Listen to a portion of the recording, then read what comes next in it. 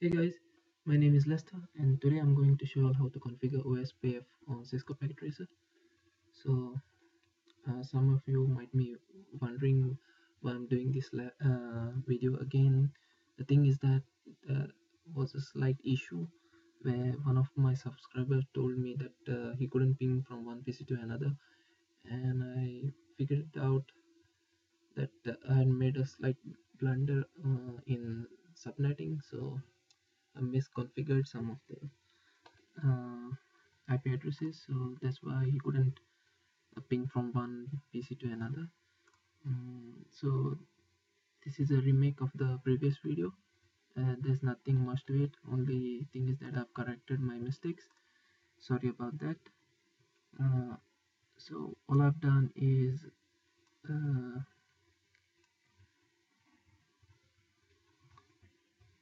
I've used the same IP addresses. Only thing I've done is just noted it down over here, and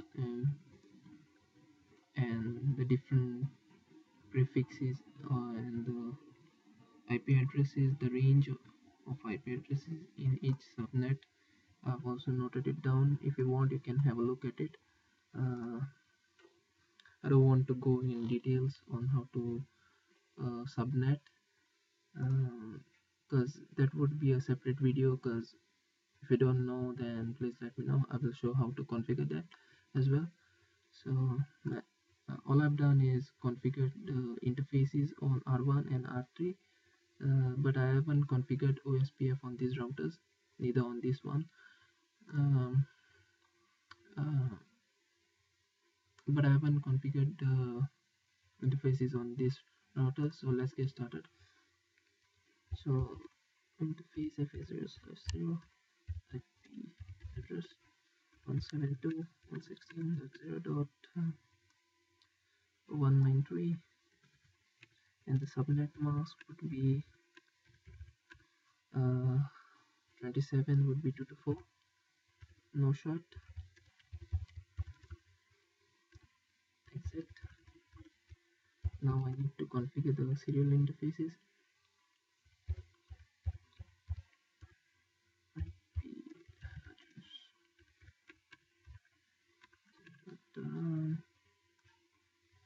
To 9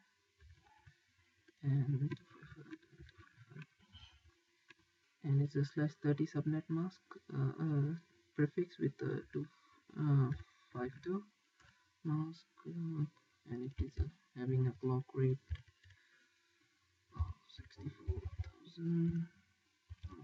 Shut, exit. Same I have to do for the other interface, and it's having an IP address of 226, and you don't have to specify clock rate for that, because the other side is having a clock rate for that particular network. So now they have formed adjacencies. Let's start configuring OSPF router. OSPF1, uh,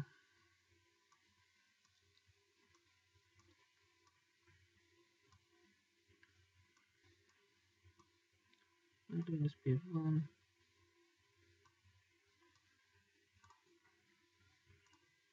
So I need to type network 192, sorry, 172.16.0.192, which is this network. Um,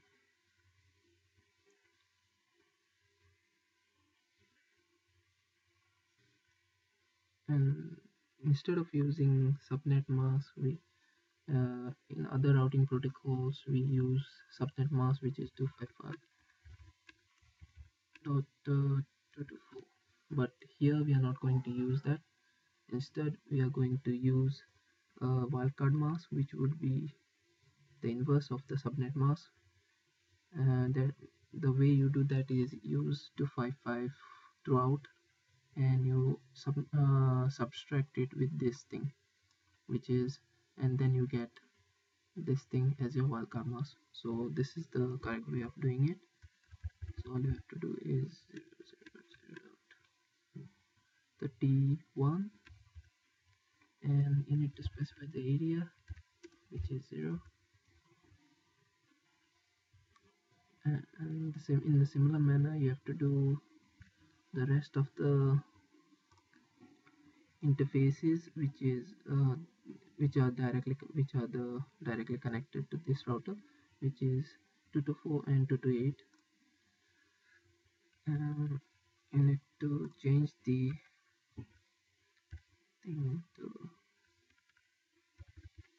228 and 226, I guess. 224, yeah, 224. Right, and exit. If you want, you can specify passive interface for this network. The way you do that is type passive interface and type in fast ethernet 0/0. And the reason why you do that is because, let's say, if you don't want to advertise your private network to the others, uh, what passive interface does is it accepts the updates, hello packets from other routers, but it doesn't send hello packets. uh, by default, OSPF sends hello packets every 10 seconds. So I'll show you afterwards. uh, it won't send these networks. The what a hello packet does, it says that the network is alive. It says I'm alive. So if after 10 seconds it doesn't say that it is alive, it will wait for another 40 seconds. That, after 40 seconds, if it doesn't say send a hello packet, then it will the SPF will assume that that interface is down, or network is down, and that's the reason why you do that. So if I say to show IP SPF interface interface, at the moment it won't show anything because it's not forwarding any hello packets, because I haven't configured OSPF on the other two routers. The moment I configure those two routers, then it will forward hello packets, or exchange the routing table among the neighboring routers, forming adjacencies and all. Let me configure that as well. So in a similar manner, you have to configure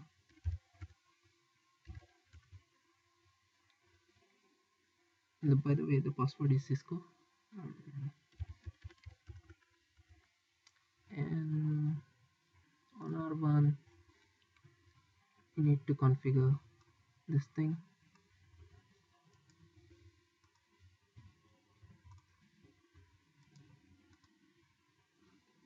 It's the same as that, but alright, I've already showed you all how to excuse me, how to configure the wildcard mask, and if you don't know, you can check it over here. Specified it everywhere. It's the same for everything, but remember the prefix. You need to subtract with your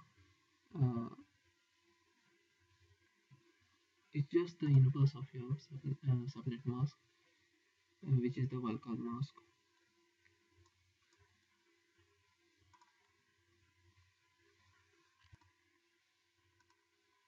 So this is the case. /25 is a prefix which will be having a 128 mask, and /26 is 192 mask. So need to subtract to get the wildcard mask. So as now that they have formed some adjacencies between the neighboring router, uh, let me go ahead and configure this thing as well. R3, copy,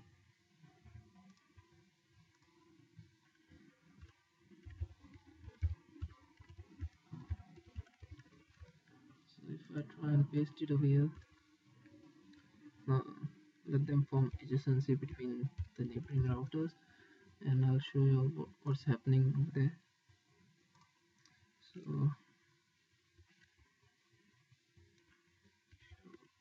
the OSPF interface.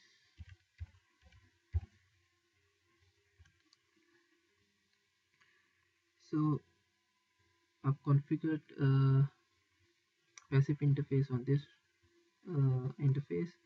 The way you can tell it's not forwarding any hello packets uh, on this router.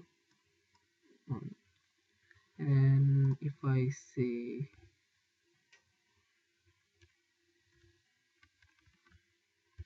if I do that, then it's forwarding hello packets. It's exchanging the routing table among the neighboring routers. So this, I told you, every 10 seconds it's exchange the hello packets. So if I do that again, then the value will go 2 seconds, uh, 7 seconds, 4, 3. So you got what I'm trying to say over here. So in every 10 seconds it sends a hello package. Mm, some companies might want to conserve their bandwidth. uh, so for in this case it's a small network. Let's say if the company had like 100 or 50 routers, and each 50 routers, god knows how many networks they are connected with.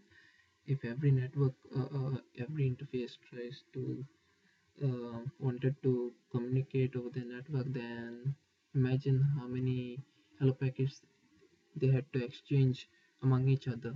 So bandwidth, then in that case bandwidth is an issue over there. So you want to conserve your bandwidth. So by implementing passive interface, you reduce the amount of hello packets being sent over the network. So that's the advantage of it. But it doesn't mean that if I didn't configure passive interface, it will not ping another PC on. It's not like that. I can show you that. If I try to ping,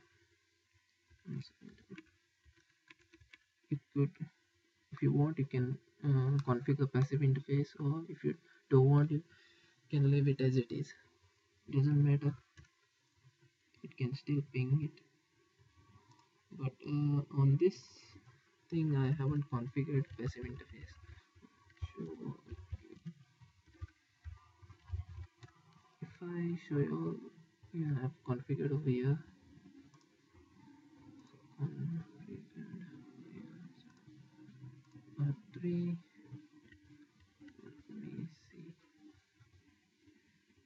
Passive interface R1.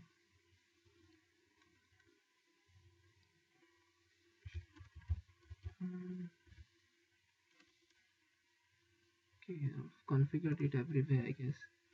So if I try router OSPF1, escape interface FA000. If I try to remove the passive interface command over here and show you all,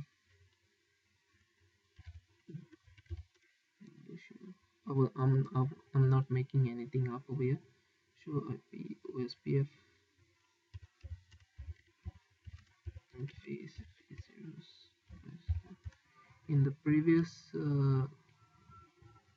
slide on R2, I showed you all that it was not forwarding hello packets. Now it's forwarding hello packets over here. As you can see, I'm not making anything up over here. So if you don't want your private network to send hello packets, exchange packets to other networks, then you can use passive interface. Now if I do passive interface and I show you over here, then it's saying it's not exchanging any hello packets over the network. So I guess you get the point over here. So this is how you configure the OSPF Cisco packet trace or on an actual equipment. So if you have any problems, please let me know. Thanks for watching.